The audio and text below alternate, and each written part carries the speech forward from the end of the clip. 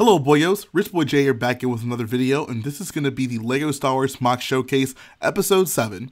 This is a series I have created to highlight some of the best MOCs I've come across on the internet. If you find any of the MOCs in this video impressive, all I ask that you go to the links I've included in the description and support the builder by giving them a like, comment, or even a follow. The first MOC we're going to take a look at today is a big boy. It is a UCS AT hauler done by a builder by the name of Simon Wild, and I'm very impressed by this thing. It just looks so accurate and so realistic. It's mostly snot, which is always a pleasure, and it's not done correctly. One of the things I can notice with people is they can go quote-unquote overboard with snot, and so far as like if you look at the wedge plates on the very edges of those little wing things, like some people will basically take tiles and try to cover up the studs on wedge plates, and I think that's a little bit too much for snot. It kind of diminishes the effect of the wedge plate by having like blocky tiles put over it. So I like it when people don't do that. They can show a little bit of restraint. There's no need to be 100% afraid of studs, but when you can implement wedge plates and get the total effect of them, I think that you've done a good job at using snot techniques in a MOC. The other great thing about this MOC is that it's actually gray. This is probably going to be a big debate, sort of along the lines of, you know, is a snowspeeder white or gray? And it's definitely gray. Or is an X-Wing white or gray? There's a little bit more of a debate there. But I think that I prefer to see the AT hauler in gray. It isn't very shiny in the film, especially since most of the time we see it's against like the background of Vandor, which is obviously a snowy planet. And I mean, it looks distinctively gray when compared to that. So I prefer seeing this thing in gray, unlike the Lego set. And he even included some like old gray elements on the little areas that connect I guess the like wings to the main body of the ship. Some people will say that this is a good thing because it like makes it look aged. I for one am not really a big fan of that, but I definitely know that there are some people out there who appreciate that, so it's certainly worth mentioning here. If we go to the next photo, it gives us a better shot at the side of the ship, and I really like the way he implemented that like ring design that's on the wings. It kind of reminds me of the shoulder of an AT-AT walker. Like if you'll imagine the legs of an AT-AT are arms instead, then like that little ring right there like looks like the shoulder of an AT-AT walker. So I like the consistency throughout like Imperial ships that we even get with these new vehicles. And I don't know, I think he just did a good job at replicating that on the side of the AT hauler. There's also some really nice greebling on the side of the main body, kind of between like the wing and the body. I'll actually zoom in on it right now. And yeah, you can get a pretty good look at it. It kind of looks like a door. I imagine it's not a door. Like you probably definitely don't enter the ship through the side there. But I don't know, it's an interesting piece of greebling, so I can appreciate that. If we move on to the next photo, we get a nice look at the back of the ship, and I just love the greebling that he did on the back of it. I know it's really easy to go overboard with greebling, especially with ships like this, but I think he showed some good restraint here, and he created something that looks very accurate and very nice. You know, it's not the most complex bit of greebling design, but it just looks really good, and it looks realistic, so I give him a lot of credit there. If we go to the next photo, we can see the bottom of the ship, and we get a really nice look at that bottom walkway, and I think it's just so cool. That's actually probably one of my favorite parts of the design of this ship in canon, the fact that there's like the little walkway at the very bottom of it. I imagine that this would be used for crew members to survey the cargo that they're carrying, just to give them a better look at it. And it looks like if you look at the bottom of the cockpit, there's maybe even like a window to where you can look down at whatever you're trying to carry, which is actually a really good idea. It kind of reminds me of the U-wing design insofar as like the U-wing has a window below the pilots so they can get a better look at where they're going to be landing when they're dropping off troops. So there's just little cool design things like that that once again are consistent, not only through like factions, but just with ship designs in Star Wars in general. So I'm glad that they're sticking to general things like that. I don't know, it's smart, it makes sense, and it makes for a pretty cool and complex ship design. If we go to the final photo, we can see the interior of it, which you guys know I'm always a fan of having any sort of interior on a vehicle like this.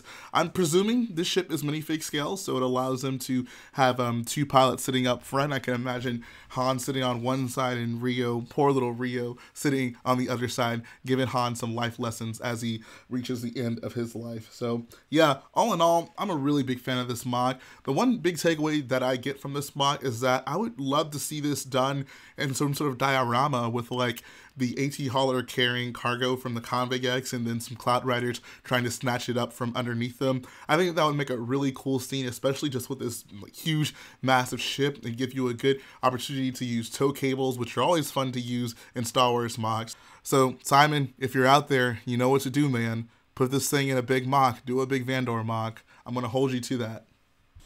The next MOC we're going to take a look at is the Darth Vader Funeral by Rhen, MIguel, and Anacleto. Hopefully I pronounced that correctly. The reason I decided to add this MOC to this episode is because I feel it's relatively uncommon. You don't see too many of these Vader's Funerals MOCs floating around out there. And I don't know, it just, every time I see this scene or a rendition of this scene, it just really evokes emotions for me. It's like the last moment that Luke really has with his father, kind of as an actual being, you know, excluding the Force Ghost Anakin that appears at the end of the episode. But I don't know, it's just a really cool scene and a really cool end to Vader's character arc as a whole. You know, even after all he did, he still kind of got a noble end by redeeming himself, destroying the Emperor, and also a noble end to his physical form by getting to go out in the traditional Jedi sense. I imagine it's the traditional Jedi sense, since Qui-Gon got the same treatment in the first episode of Star Wars. So I don't know, I really like this scene, and I think that he did a pretty good job at recreating it in Lego. If we go to the next photo, we can see he actually incorporated some lights into the fire, which is always cool. One of the coolest parts of my Vardos MOC, in my opinion, was the fact that I was able to include lights in the exploded turret, and there was flames coming from it as well. So I don't know, anytime someone can incorporate lights with flames in a MOC, it just, I mean, that's an automatic thumbs up. I'm probably immediately going to like your MOC. We go to the final picture, we can just see that he takes it against a darker background, which I actually prefer. I think it kind of helps set the scene a little bit better. And one of the things that I actually do really like about this MOC is the effect of the fire, the usage of multiple different fire pieces to kind of get across that Vader is obviously being burned. I like this because fire is not the easiest thing to convey in Lego with the types of fire pieces we have. It's really easy to make it not look very good. So in order to have it flow and look relatively natural, I like it when people use the, you know, various different pieces of fire and combine them in such a way that looks realistic. So I give him props for that here. And overall, it's a pretty nice little vignette for him to have. People are always asking me for MOC ideas, or specifically even small MOC vignette ideas. And I think this is one that I'd like to see a little bit more of. I feel like it's not one of the more talked about scenes in Star Wars, but it is certainly an important one. So if you're looking for MOC inspiration, here you go.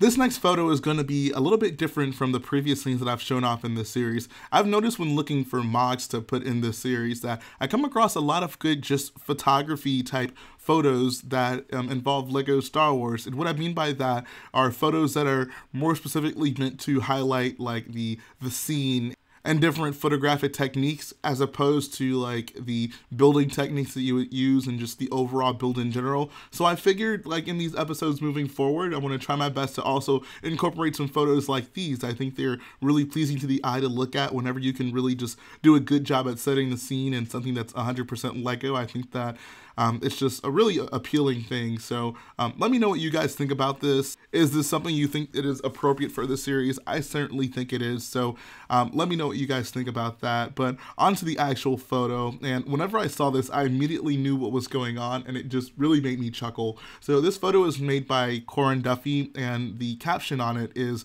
"The Rancor Keeper's Lament." After the death of his beloved Rancor, MIguel, the Rancor Keeper, was inconsolable. Fearing the wrath of an angry boss, the in-house entertainers, the Max Rebo Band, decided to cheer Jabba the Hutt up with a swinging symphony of sounds. After hearing MIguel wailing in the lonely corridors of the palace, the band invite him on stage to close out the gig with some somber blues original called "Jedi Scum Killed My Dearest One." I just love this so much. It's really creative, and the picture itself just looks phenomenal as well. I love how there's familiar characters in the foreground. You can see there's like Bib Fortuna's head, and I believe that's a Gomorian guard standing next to him.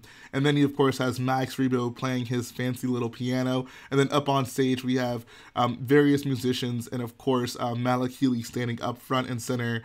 still somber, still sad about the death of his Rancor, but he's letting it all out on stage on the microphone, so you can definitely appreciate that. I don't know, this picture just makes me smile so much. I hope you guys got a kick out of it as much as I did. And this guy, Corin Duffy, he has actually quite a few photos like this, so I definitely urge you to go check out his link in the description if you want to see more just funny, nice-looking photographs of LEGO Star Wars scenes. He has quite a few of them.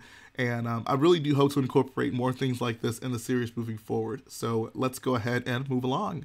The next MOC we're going to take a look at is a Rhen Var MOC by WG Productions. And there are so many things I like about this MOC, so let's just dive right in.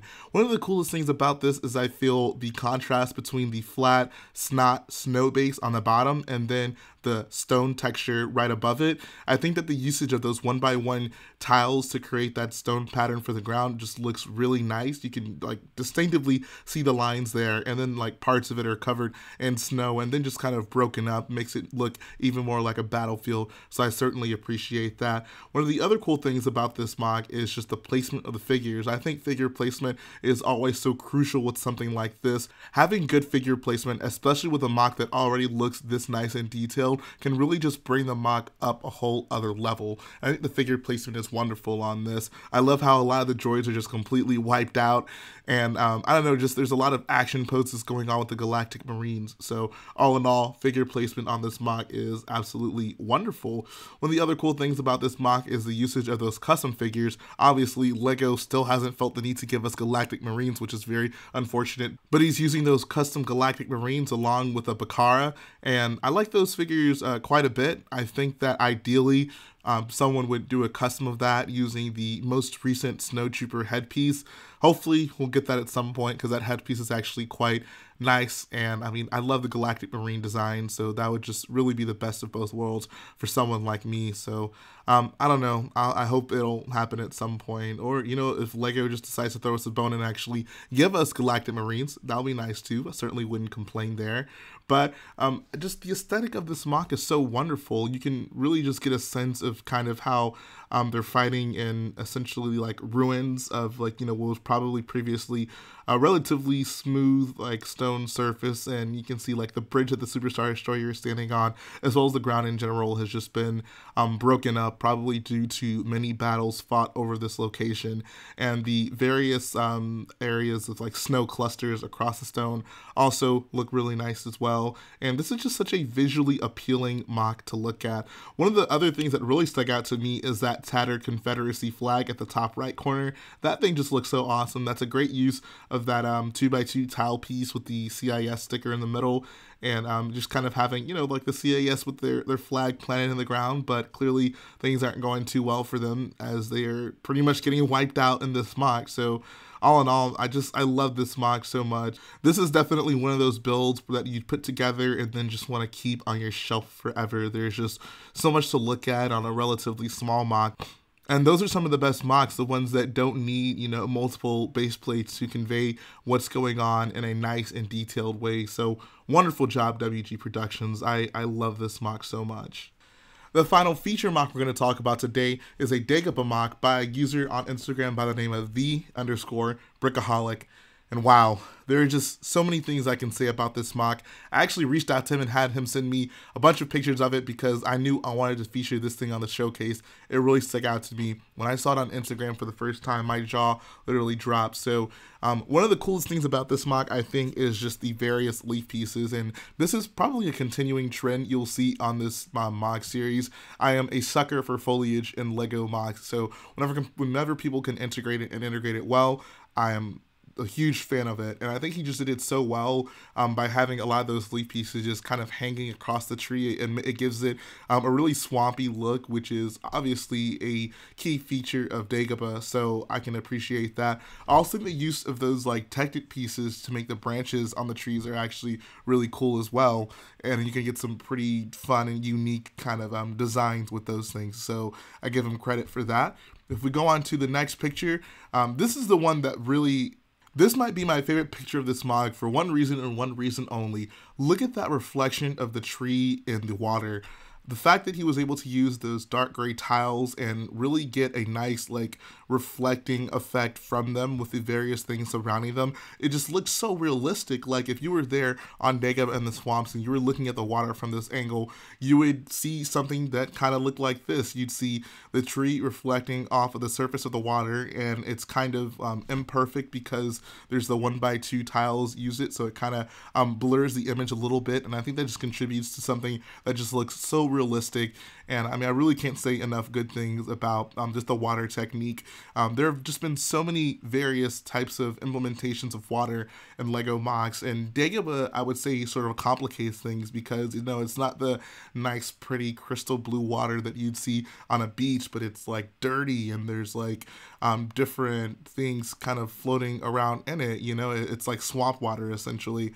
So being able to tackle that and make it look good in LEGO is no easy feat, I wouldn't imagine. And this guy really just does it flawlessly. I think that if I were to do a MOC like this, I would go with those trans black tiles to recreate the water because it just gives, I would say, the perfect effect, especially with how the surroundings can kind of reflect off of it. So this is the picture that really got me when I was looking through the photos that he sent me in this MOC. If we move on to the next picture, you get a good look at the minifigure scene that's being set up.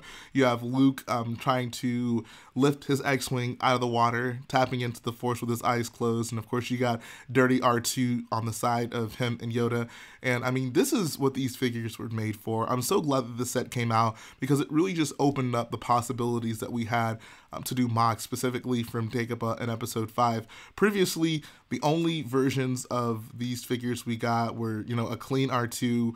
Yoda is pretty much standard, so there's no problem there, but the last version of Luke we had from Dagobah was like the yellow tone figure. So many years later, we finally get an update to these figures as well as the Dirty R2.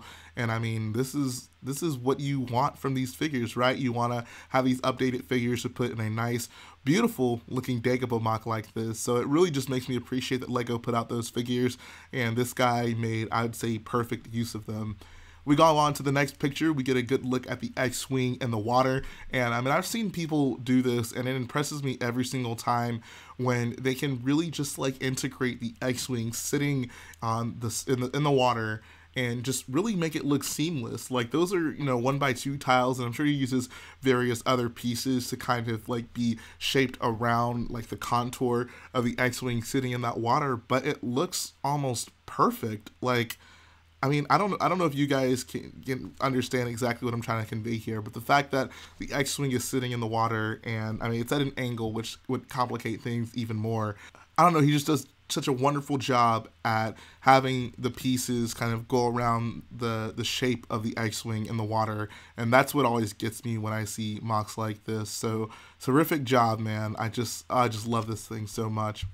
We go to the final picture. I really like this one because I feel just really sets the scene for what we see on Dagobah. You know, there's like a tree in the foreground, so just from the perspective of the viewer of this photo, it kind of like puts you in the Dagobah swamp, and then of course you see Yoda looking on to Luke, trying to train him and get him to tap into the Force and get that X-Wing out of the water. And of course the trees in the background also help make the scene. There's so many trees everywhere in this MOC and just different pieces of foliage, and he just does an excellent job at getting down the swamp aesthetic. So I really do love this MOC.